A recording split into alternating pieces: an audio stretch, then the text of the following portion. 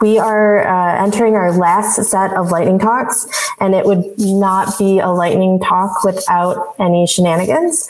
I'm Julie, and this is Madikin and David, and we will be guiding us all through our last day of puns. Yes. So, I think are we ready to get started? Yeah. Why don't we get started? Very exciting. First up is going to be Holly Helmbrecht, which is a great name. Also, I love names that have alliteration. And we're going to say goodbye to David. Bye, David. Hello. Hi. Welcome, Holly. We're very excited to have you. Thank you. Thank you for having me. Okay. Is it showing? Yep. Yes. Perfect. Can I just get started whenever then? Yes. Go for it. Okay, cool. Hi, my name is Holly. I'm a PhD student at the University of Washington in the Elizabeth Nance Lab, and I'm giving my lightning talk on a Python package I've been developing called SciPy, which is a framework for no image-based experimental routines. So when I began my PhD 2 years ago at the beautiful University of Washington, I was an academically trained chemical engineer with an undergraduate research background in medical diagnostics.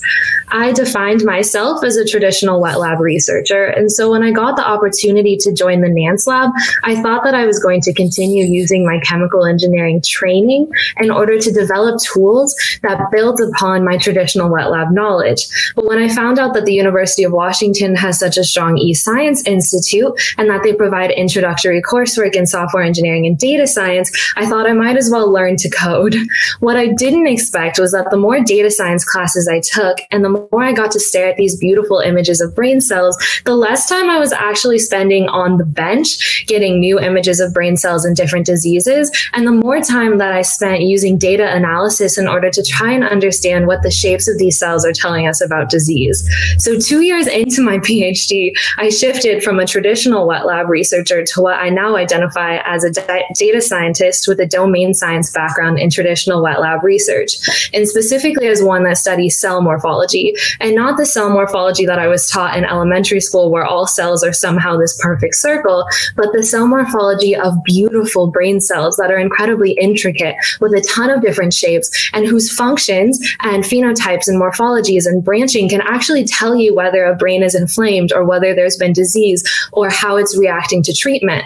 But one downside of studying cell morphology is most of the time the shape information that we look at is quite limited. And just by looking at this microglia here, you can tell that there's way more features to explore and more than I've listed here, and that this is just a start. So when I thought, okay, how can I explore these features, I stepped officially away from the bench and I decided that the best way to do this is through data science to get more insight into cell morphology. So we built our first pipeline. It's very simple. We took our images from an experiment, we calculated standard cell shape features, and we did some basic quantitative shape analysis. Our first iteration used Cell Profiler, which is an amazing software based in Python.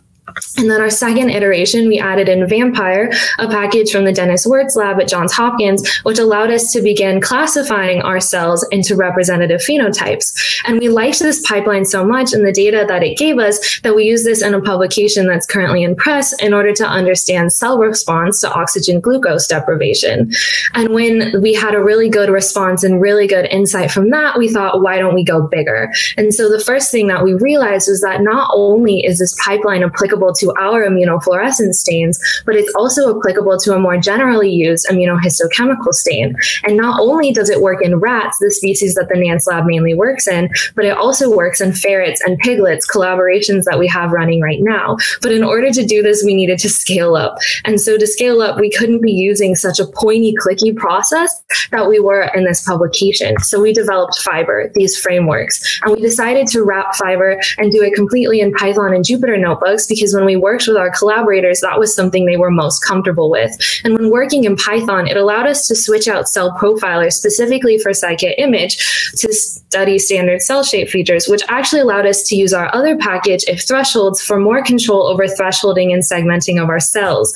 But it additionally allows us to use SciPy in various ways in order to do our quantitative shape analysis and shape distributions in the same package, rather than going to GraphPad Prism, which also is an open source. And so now we're currently exploring data visualization in the same spot in order to speed this up. But the biggest takeaway from this is that not only is this current pipeline useful for our trained data scientists, but when we think thoughtfully about Fiber, when we actually put it into a package and host it on GitHub, and when we've designed Jupyter notebooks that are usable and we're planning on hosting them in Binder, this is not only applicable to us and our collaborators, but we're developing a new tool for studying cell morphology that can be shared with non-data science labs worldwide. And so an acknowledgement for our team that's allowed me to make the switch from wet lab work into completely data science. And thank you to SciPy for letting me do my first lightning talk ever. And that's it. Thank you. Amazing. Thank you. That was awesome. And you were so fast. Under 5 minutes was the plan. Impressive. But so now I'd like to know, are there vampire piglets? No, they're just normal piglets that we study with vampires. Sadly, their blood's not been drained by supernatural beings.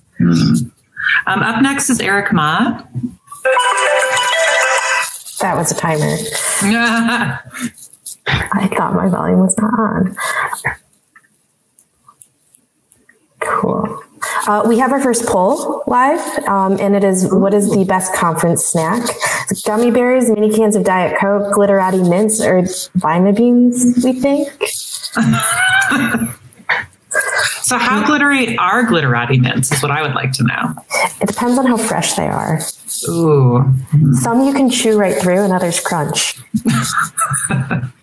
Sounds much better than Pop Rocks, which is like glitter in your mouth, I guess, kind of. Yeah.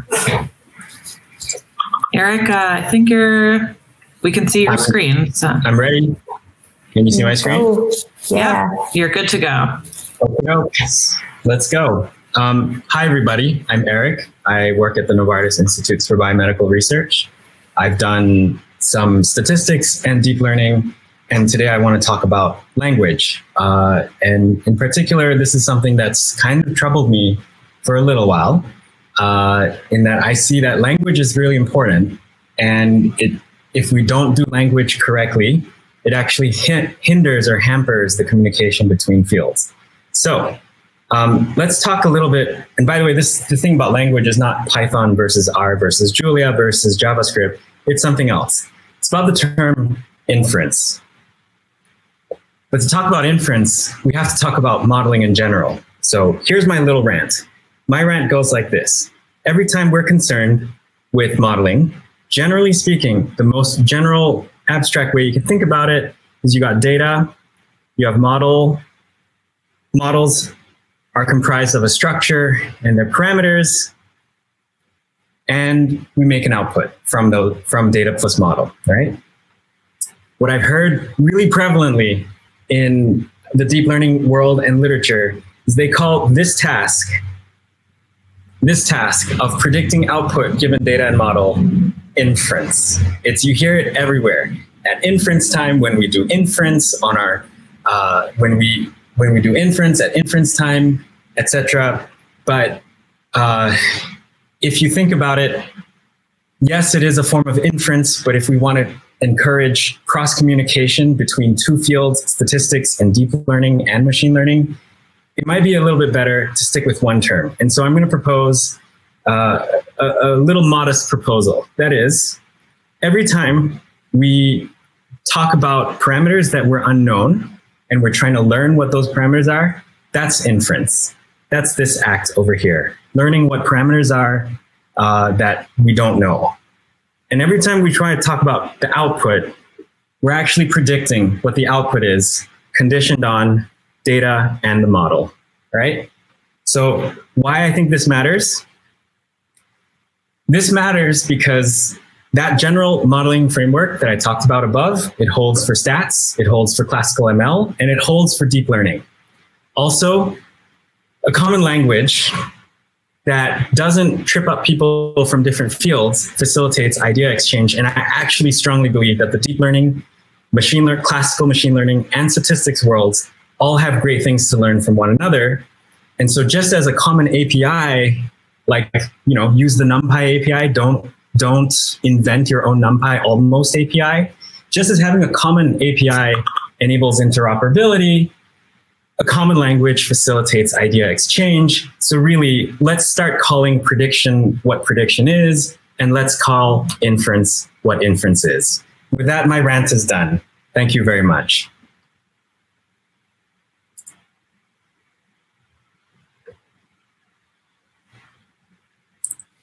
Wow, thank you, Eric. I loved this rant. That was a very modest proposal. All right. Such a swift talk as well. Okay, so next. Huh? Oh, yes, some food. Food for thought, yeah. Looks like Gummy Bears is winning. Ooh. Oh, Gummy Bears is winning. Okay. What was the poll again, Julie? Okay. Best conference snack. Oh, yes, best conference snack. Next up is Alice Harpole. Thank you, Eric, for the great lightning talk. I loved the chalk talk. Definitely Thanks, not dry at all. All right. Let's bring up Alice. Cool. Ooh, Alice. So we're going to also switch our polls.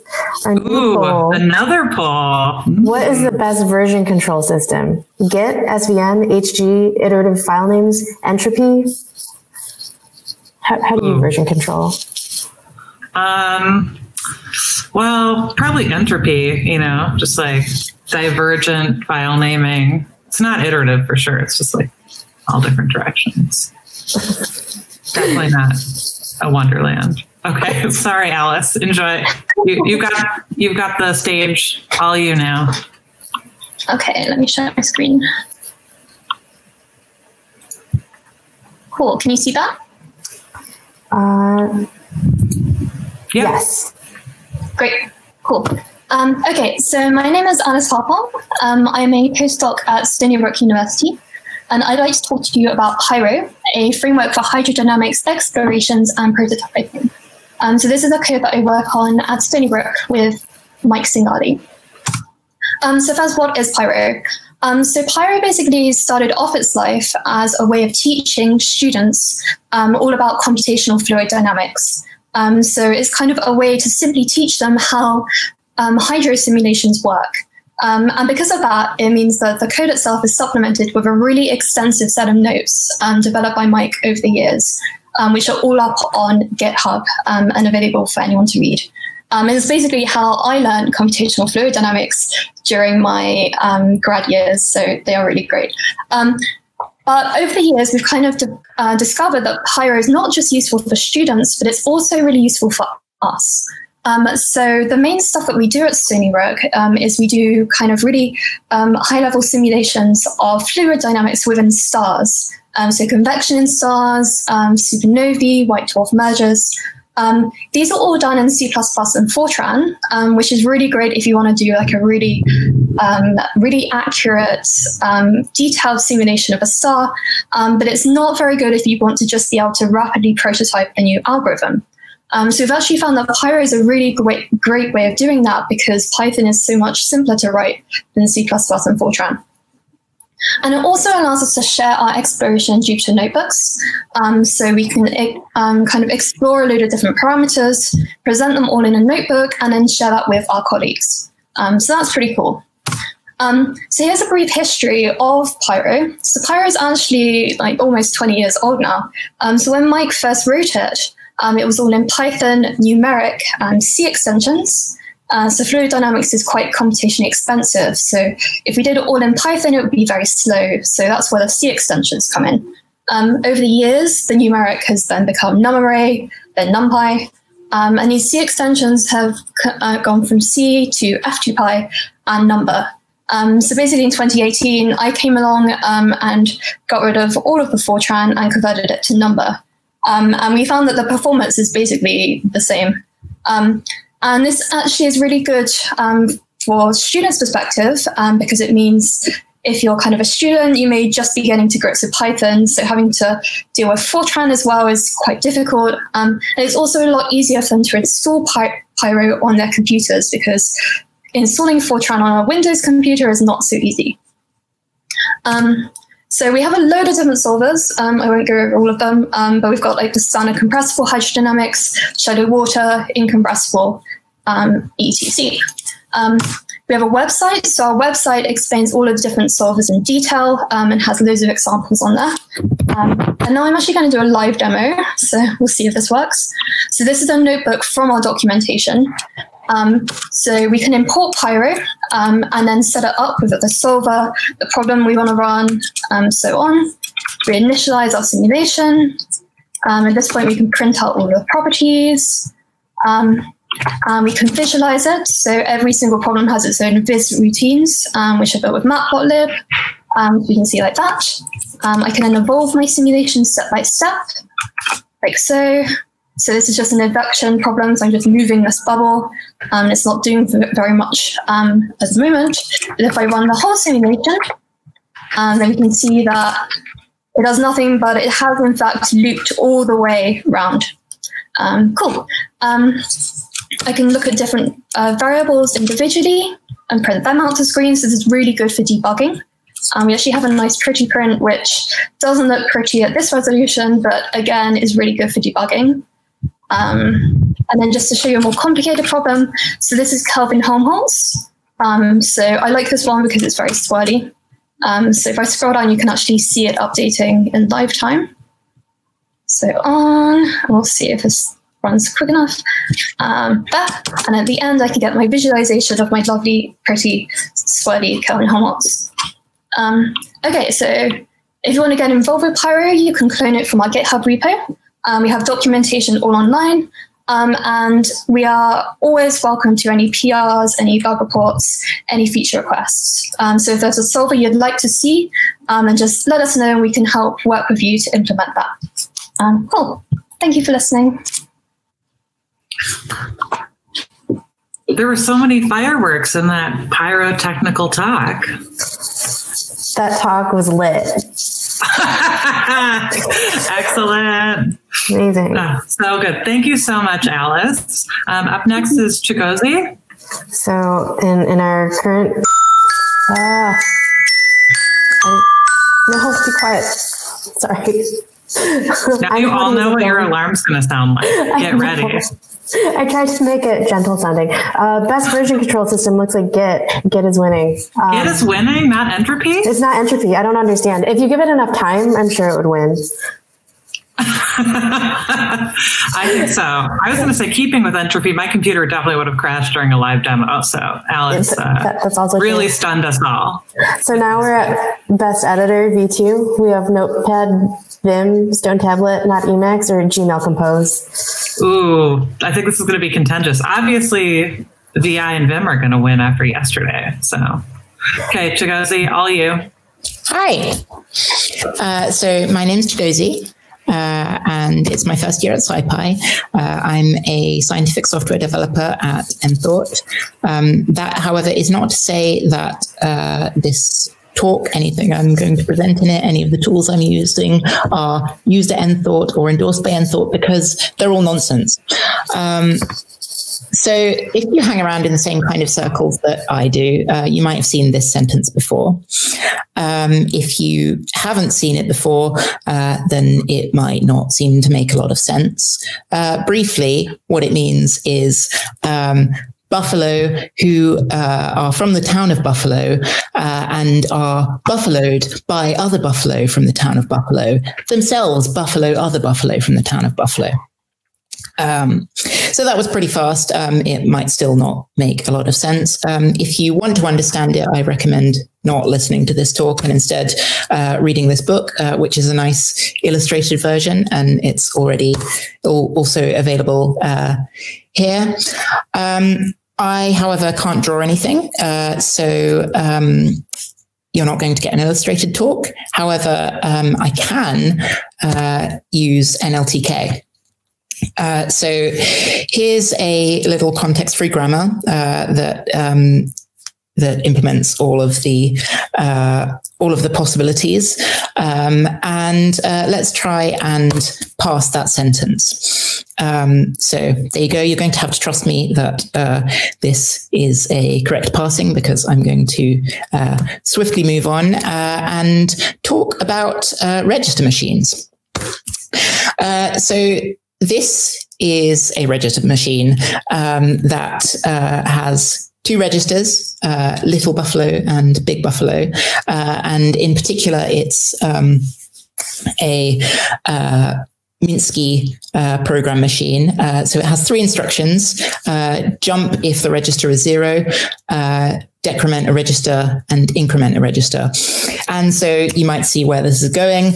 We're going to try and make a programming language that consists entirely of Buffalo sentences. So how can we do this? We've already got part of the way there because we've named the registers Buffalo and Buffalo. We'll also say that each sentence is going to represent one line. The first two sentences are fairly easy. They're special. They represent the initial state of the registers. And it's not, as you might think, as simple as just taking the binary representation and going 0 is lowercase b and 1 is uppercase b, because that doesn't guarantee that you will have correct English. So instead, what I've done is I've fixed some of the tokens to be particular ones and then made only certain ones variable. You'll also, if you are very fast at reading, you might notice that this register, which contains 2, for some reason has a 4's place. And that's just because I have made it so that you can place any number of trailing buffaloes at trailing lowercase buffaloes at the end in order to make it a valid English sentence. So after we have the initial state, we have the instructions. I'm going to speed through this, but this is how they work. And have I proved that every possible instruction will be valid English? No, I haven't, because I can't really be bothered. But I do have a proof by intimidation. I did check the first 10,000 possible Buffalo sentences. And as long as you have a sufficient number of trailing lowercase buffaloes, it will be valid English. So here's the program that we were trying to implement at the beginning. You'll notice that I have escaped comments with a buffalo emoji. Obviously, what else? The style guide does strongly encourage that you don't use comments to have any useful stuff about the state of the program, and rather just incidental asides. So does it work? Let's use the program to convert this to a program machine and run it. And yes, that was the initial program, which just moves numbers from one register to another. Because it is a Minsky register machine under the hood, it is Turing complete, and that's all. There you go. That's my talk. Thank you so much. That was amazing. Also, I'm very happy that you brought up buffalo, because that reminds me of cheese. Yeah. Just going to keep pushing cheese on everybody. So. Minsky machine. MINSKY. Yes, yes. And I also think you might want to go back through the chat. There's some amazing buffalo jokes that you can, you know. I will make sure to have a look at them. I didn't mean to go along with the herd, but it was perfect. Next up is Quash, I think is how you say your last name.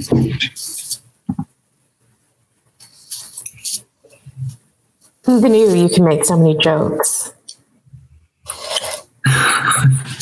Yes, who knew?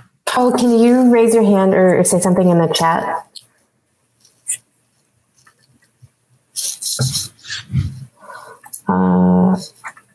So it looks like Surprisingly, Vin is winning. See, it was the perfect poll yesterday. Okay, Code just waved. So Stone Tablet didn't win because turns out it didn't. Oh. Wow. And nobody wants to use Gmail Compose. I don't understand. So now our big poll question is, what year is it? Ooh. Hello. Welcome, Co. Hi, my first time here. I'm nervous. Oh, it's amazing. Did you see the lightning talks on Monday? Don't be nervous. Yeah, don't be nervous. We're happy. Welcome. It's electric in here. I saw my Pikachu running around, so. That would be the perfect thing if you go overtime. We can make Pikachu noises.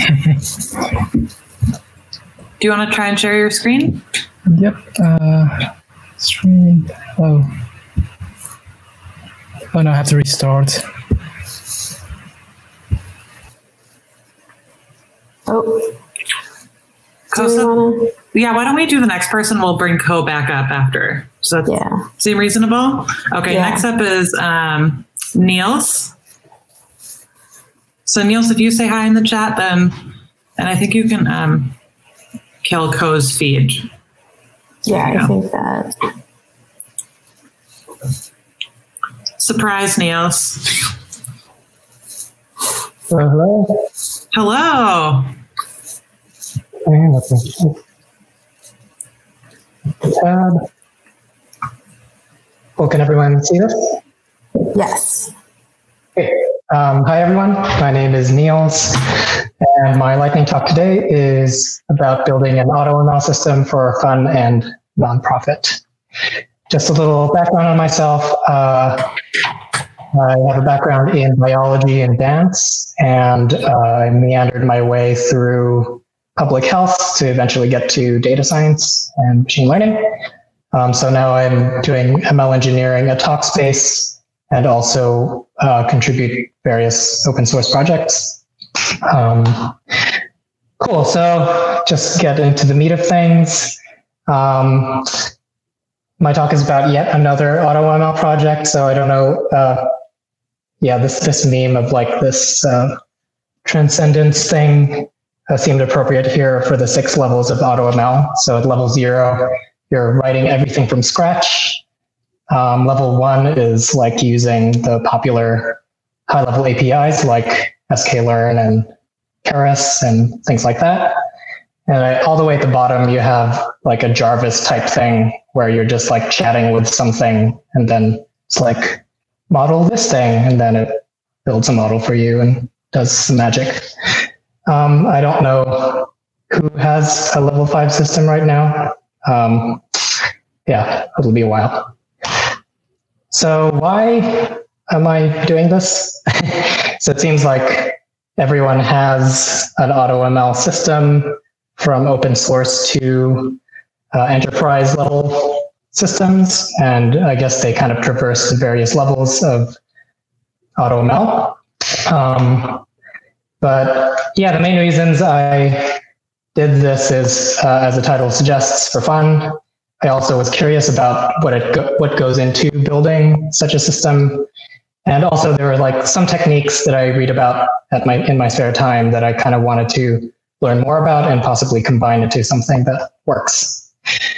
So the thing that this project I've been working on for like on and off for the past year or two is basically a meta reinforcement learning based AutoML system. I think most systems today use Bayesian optimization for hyperparameter optimization. I just wanted to see if it was possible to combine techniques from meta learning, which is learning to learn, deep reinforcement learning, and applying that to automated supervised learning. So a benefit of this is that if you have a distribution of data sets and tasks associated with those data sets, you can basically sample the data sets and then sample those data sets to produce an infinite number of episodes or tasks. So as a refresher, this is the reinforcement learning API where you have an agent that perform certain actions in the environment. And the environment is like this generator of rewards and states. So the way this maps onto this particular problem is I'm using PyTorch as the agent or controller. And this is a neural net that basically generates a sequence of actions that is interpreted as a machine learning pipeline in sklearn, like an sklearn pipeline with, feature preprocessing and the estimator at the end. The environment is a task distribution, basically like a suite of data sets. And the state generated by the environment at each time step is a set of meta features like how many examples are in the data set or how many categorical variables are there and so on.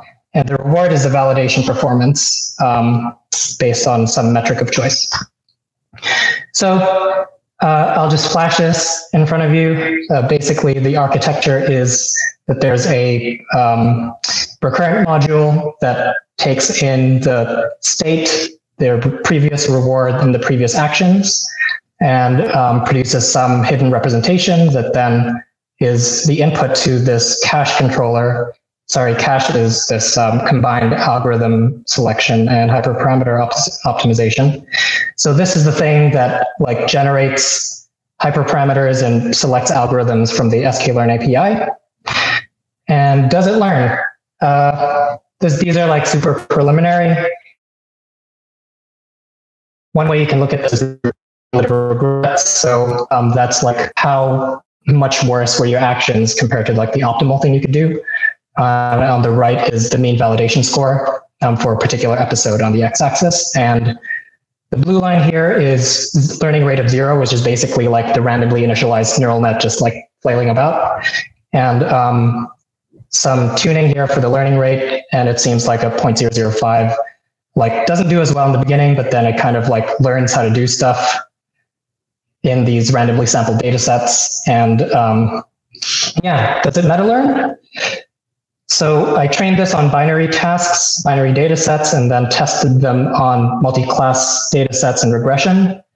And I don't know if people can really interpret these really well. It's kind of small, but these are cumulative rewards over n shots over the frozen weights of the neural net. And my time is short. There's a bunch of stuff that I could possibly do with this. And it's in super alpha. There are no docs or anything, but if you're interested, this is where you can find the project. Thanks. Thank you. We certainly learned a lot in that. And so we're going to bring Ko back now. Yes, thank you for that, Niels. Also, I'd like to say that our previous speaker is also a first-time presenter. So, and I can't imagine anything better than Buffalo and a first-time talk. So, Okay, I'm back. Sorry. Oh, no. No, it's okay.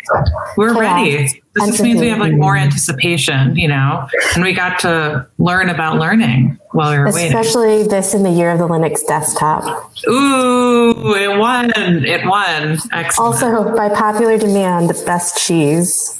Now one of our polls. I'm so excited. Oh, okay. This is going to be excellent. Okay, you have the floor, Ko. Okay, so hi, my name is Ko. I'm a grad student from Vanderbilt University, and today I'm going to present about a project that our lab has been working on for the last few years. It's called MOSDEF, or Molecular Simulation Design Framework. So this work is a collaboration between our lab from the MUMS, the Multiscale Modeling and Simulations, and software scientists from ISIS. So it's Institute for Software Integrated System. So let's see, what is MOSDEF? So actually, before we go into what the project itself, I want to talk about the motivation behind MOSDEF and what issue we're trying to solve. So in the world of molecular simulations, there are a lot of simulation engines, so just simulation code libraries. But the problem is that each of them use a different file format and different potential form and even different units. So that caused a lot of issue with the interoperabilities and reproducibilities in the molecular simulation research. So for example, if you create one system, specifically for one simulation engine, you cannot use that for another. So that's what MOSDEV is for. So MOSDEV is a software suite that aims to assist and facilitate the initialization of chemical systems for molecular simulation. So the initialization step can be broken into 3 steps that's handled by a different library inside MOSDEV. So the first one is constructing chemical systems. That's handled by mBuild, a molecular builder. And next is the atom typing and parameterizing by Fourier. And lastly, storing type structure and writing out the desired format that can be read by different engine codes. That's called GMSO.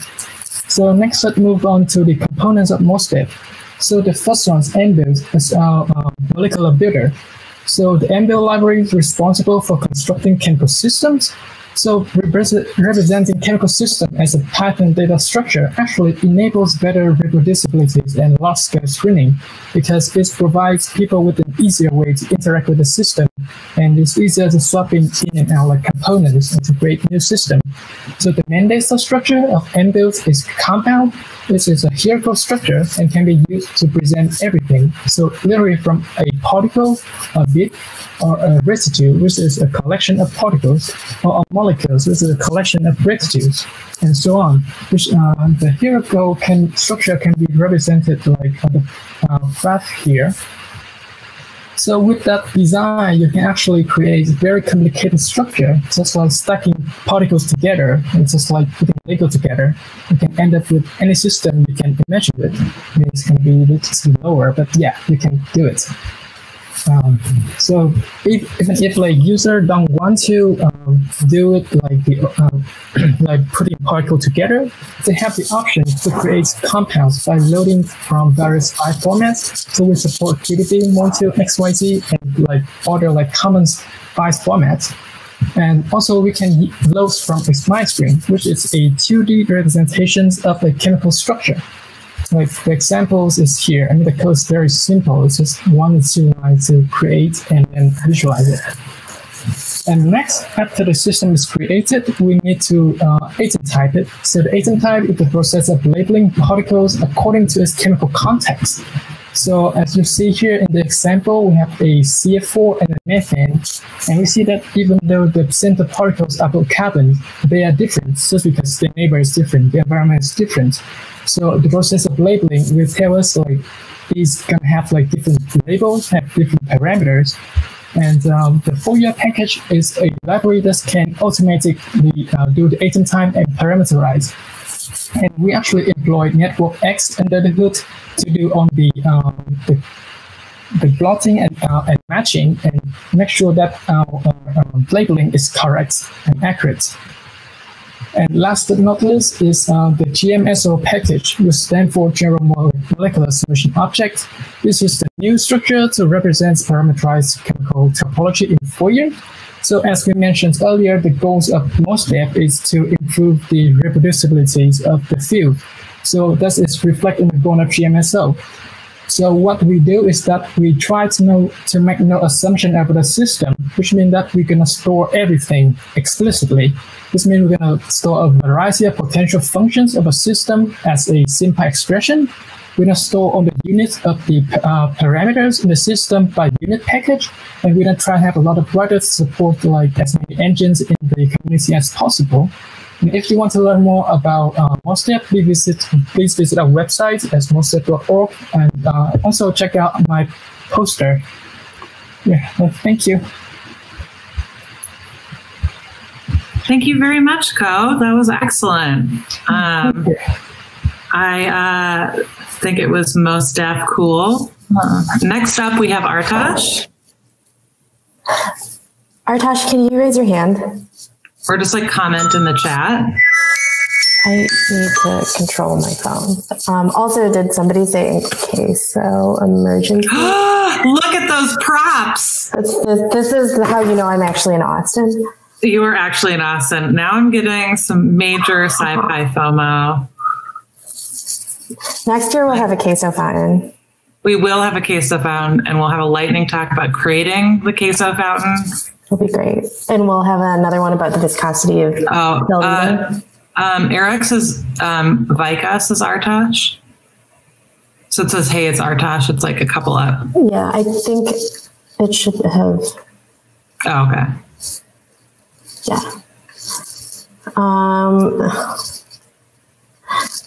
This is a really close poll. It seems like y'all are a big fan of Cheddar, but now this one's going away.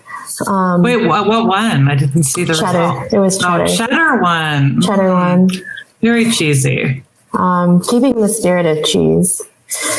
Our next one is, and Austin, is our best breakfast tacos. Breakfast. And you know what? In Best Next, somebody did say breakfast tacos earlier. I think James did. So. Tejas room. Artosh is another first timer, and very excitingly, he may be the youngest lightning talk speaker we've had to date.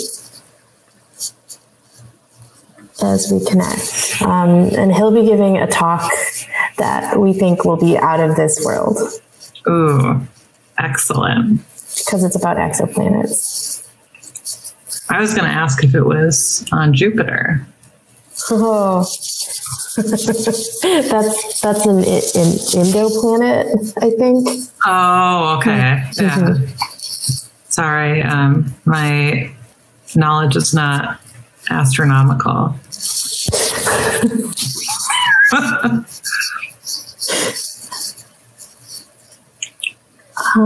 Is it just queuing?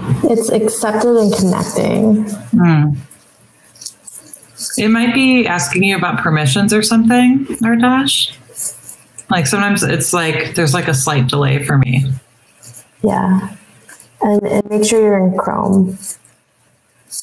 Yeah, make sure you're in Chrome. Which feels not good to say as someone who works at Mozilla. Don't worry, we'll make sure to like advertise your Chrome support at this conference. Oh, good. Yeah, show it to my boss. That'd be great. Yes. Oh, Haman, that's like is having an existential crisis. Thank you. That was beautiful. Really? Cancel invite. Okay.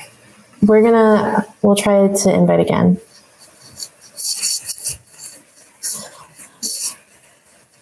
I mean, really, is this a lightning talks without shenanigans? No. Seems like he's going to be a star presenter. Oh, good. Gil also feels pain. The Chrome pain. Yeah. Chroming pains. Ooh, yes. I can just make air horn noises for everybody. Na, na, na, lightning talks. Our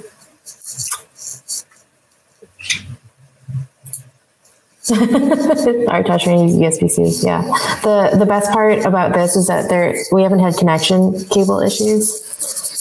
Yes, there's no need for Mac dongles. But this means I can't like sneak up behind the lightning talk speakers and try and unplug them as they're. I could make you big. Ooh, yes, I'm ready. I'll do some sweet dance moves. Why don't we move on to the next speaker, and then Artosh, like when you come back, like ping him up the chat again. Yeah, that sounds good. Okay, so our next person on deck is Chris Barker. So Chris, if you say something in the chat.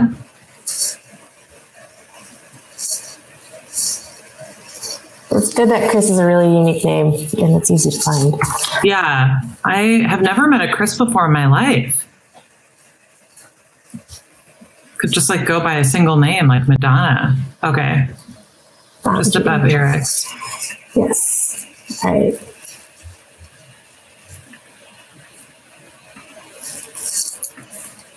Okay, looks like it worked. Woo, welcome. Okay.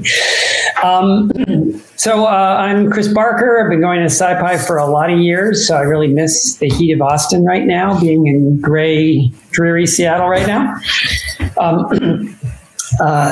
And actually, I wasn't planning on mentioning this, but as it happens, I was a theater arts major at Oberlin College, so we've got a bit of a thread going here for new careers. So how do I share my screen? You hover over your video, and then there should be like a share screen option. Yes, the infinite screen. Oh, this is what we all need. There. You can see the depth of Meant to hit that one. All right, got it now? Yes. Okay. We see you. So this little talk was actually born as an answer to a question on a mailing list where we had someone kind of new to Python that was a scientist and was trying to figure out how the heck to manage their little collection of code. So I'm going to talk about this just a little bit. This is up on GitHub Pages, and there's a little bit.ly link to it here if you want to go look at it again. So the too long didn't read here is if you've got a little collection of your own code you want to access, you want to make a package out of it. That way you can put it in one place, use it in other places. And most notably, you do not need to put it on SciPy. So a lot of scientists and engineers find that they're doing a little bit of coding. They've got a collection of their own little scripts and utility functions they want to use for various projects, and they're trying to figure out how to sort of handle that. So there's a few options. So you can keep all your code in one place and then copy and paste the functions you need into each new project. But don't do that, really. It is not a good idea to copy and paste code around. You're going to end up with so many different versions scattered all over the place. It's a big mess, and you will regret it. Another option is put your code in a single directory and then add that to Python path environment variable. So don't do that either. The problem is that Python path is shared by all installs of Python. And what with Python 2, which is almost gone, but some of us still have to deal with it, Python 3, virtual environments, conda environments, that's really not a way to manage it. If you don't believe me, go Google it, and you'll find a lot of people explaining what a disaster it is. So what you want to do is make a package. Python has this really nice packaging mechanism, which allows you to have a collection of modules and scripts that you can then use from within Python. And the issue here, though, is we usually think of this as something carefully developed for a particular purpose and distributed to a wide audience for reuse, the kind of things you can install with pip.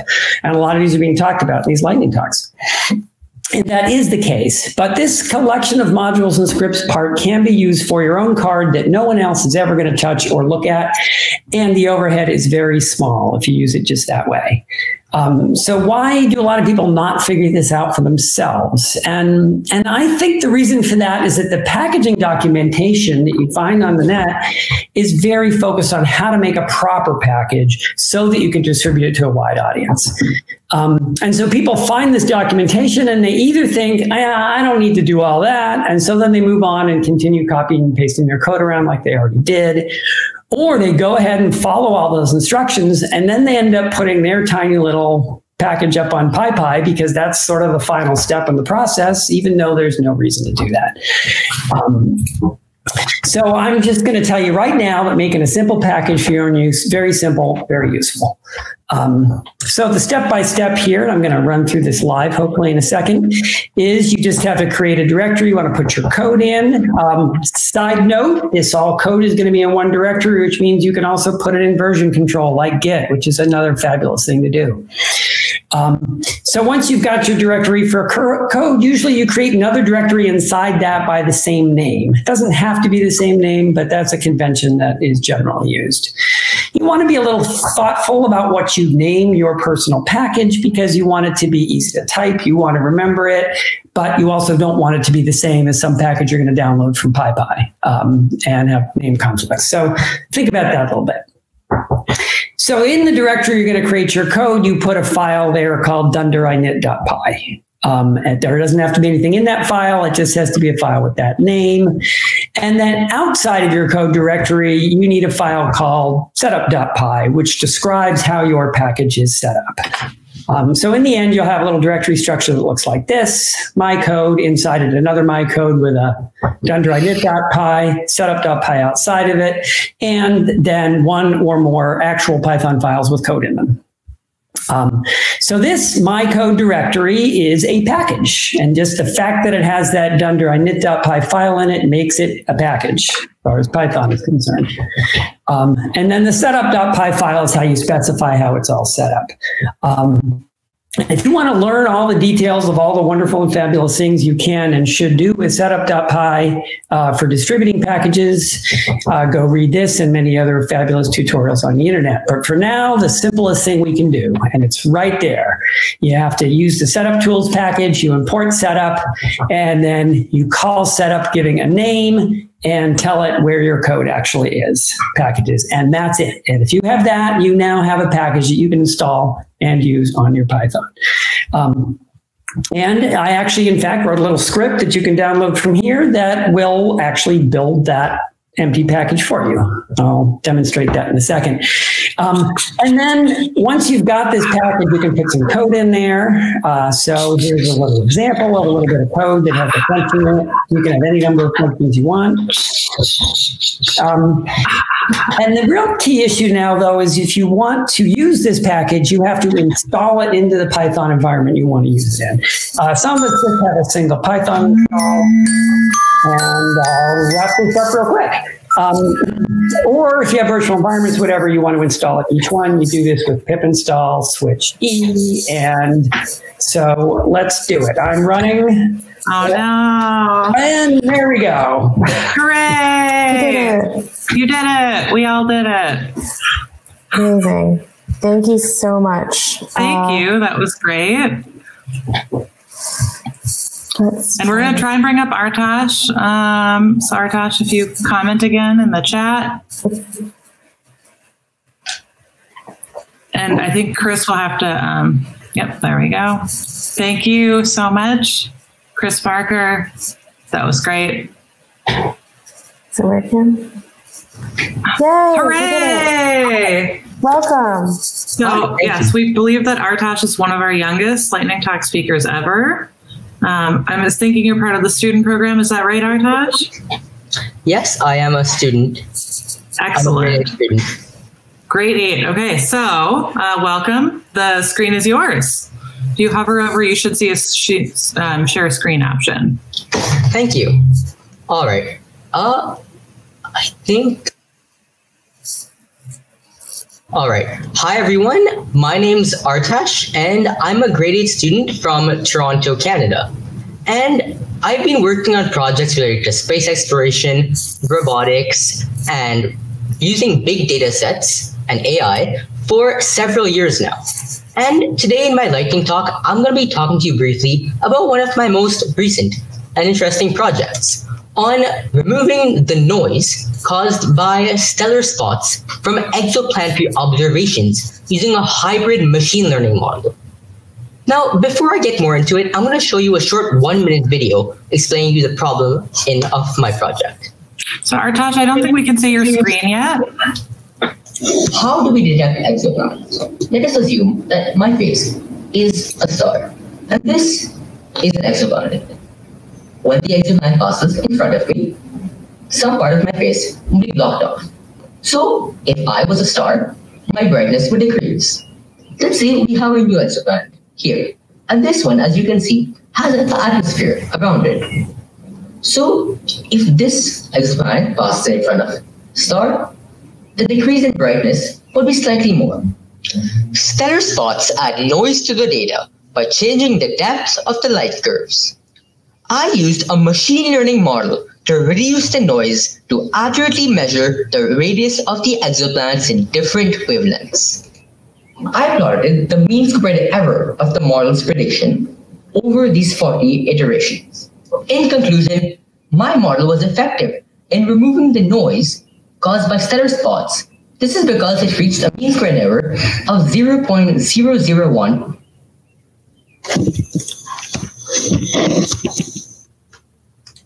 All right, so that was my video, and you can see in the video I've built a machine learning model to remove the effect of the stellar spots so that I can accurately predict the exoplanet atmosphere composition. Now, in fact, this task was previously done by humans, but now as the influx of data coming from space telescopes is increasing, we need to develop more algorithms such as this one to process space data. Now, to share how this project with others, I've created a GitHub repo so that everyone can follow the steps and create a machine learning model to solve this problem. So once again, I'm going to share my screen and walk you through my GitHub. All right, so my GitHub username is rtashn, and I'm just opening this in Jupyter Notebooks. All right, so this is the entire tutorial, and there are a couple of different steps. So the first step is the tools that I've used for this project, and this includes NumPy and SciPy for processing of our data set, as well as TensorFlow and Keras to code our neural network. So first, it walks you through how to visualize and download and pre-process this data set, such as normalizing it. Then it walks you through visualization of the different parts of the data sets to get a good idea of what machine learning algorithm to use. The second step is finding a good machine learning model that you can use to process this data set.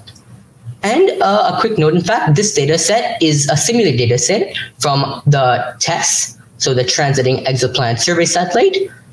Sorry, not from the TESS, from the Aerial Space Telescope, which is going to be launched in 2028. So I even walked through the different types of neural networks that exist. And finally, I demonstrate a possible solution to this network. And this is a hybrid network because it takes in two different kind of information types. So this means that instead of just taking in a sequence or just taking in a picture, I take in multiple types of data from our exoplanets. Finally, we train the model, and I show how you can make your own custom neural network to solve this problem. So you can try out this tutorial. I'm just going to post the link in the chat. And for my future projects, I plan on working with data from the TESS Space Telescope, which has been launched last year. And it's been really fun so far. And if anyone has any suggestions or tools I could use, or if anyone has worked on TESS data before, please reach out to me. I would love to hear about what you've done and learn from you. My email is artash.knack@gmail.com if you would like to contact me.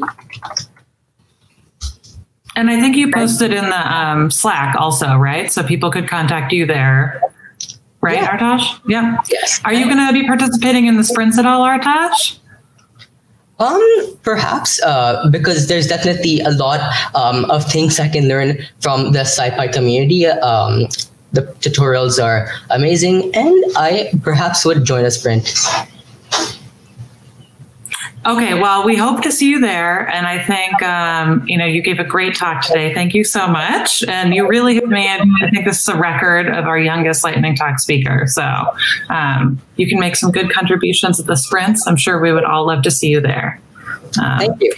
Thank you, everybody, for participating in the Lightning Talks today. We're over time. I'm really sorry to both Matt Beckert and Philip Rudiger, who were our kind of uncertainty Schrodinger spots today. Maybe we can see your talks another time or something. Maybe next year. We collapsed the wave function in a way that was a little bit long, but thank you, everyone. That was a stellar talk. Yeah, definitely. Artash, that was great. I'm such a stargazer. I love it. Yeah. Amazing. Awesome. Well, thanks everyone for joining us for Lightning Talks. We know that these ones were different, but we're very grateful for your patience and all of the punnery that happened in chat. Nice work with the pun chat. And next year, definitely going to have queso fountain and choose your own adventure. Yes. So get ready. For sure. Yeah. Now we have a whole year to create a choose your own adventure, which is going to be great. It's true. Amazing. All right. Thanks, everybody. Yeah, thanks. And then join us in Zoom shortly. If you go to the announcements Slack channel, I believe it's pinned where all of the different Zoom calls in, and I am going to go to mine. Yeah. We'll see you all there. Party. Have a good SciPy, everyone. Thank you.